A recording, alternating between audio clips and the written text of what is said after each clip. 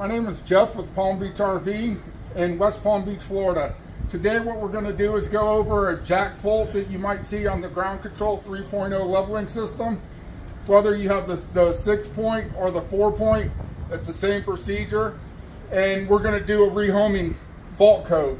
If you look at the touchpad, it tells you that it's in a fault, and it tells you what the fault is with the jacks.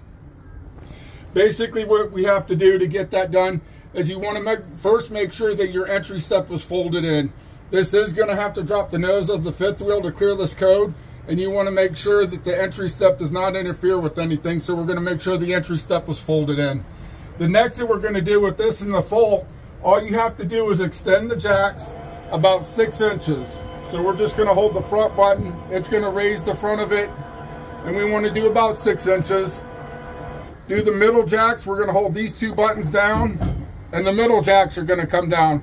We're going to want to put those down about 6 inches. Once those are down 6 inches, of course we go to the back and we hit the back down 6 inches. And all it has to be is 6 inches. They don't have to touch the ground. Just bring them down 6 inches. Once you got the jacks down 6 inches, all we're going to do is simply retract and just make sure there's nothing that's going to come in contact underneath the undercarriage or underneath the pin box. So we're going to push and hold the retract button until it starts retracting. This will clear the code from the fault jack, and it's called a rehoming procedure, and that will get rid of this fault code. So once this goes through this procedure and the jacks are retracted, it kind of basically tells the control board where the jacks are at the time, and then it's going to go to a jacks ready.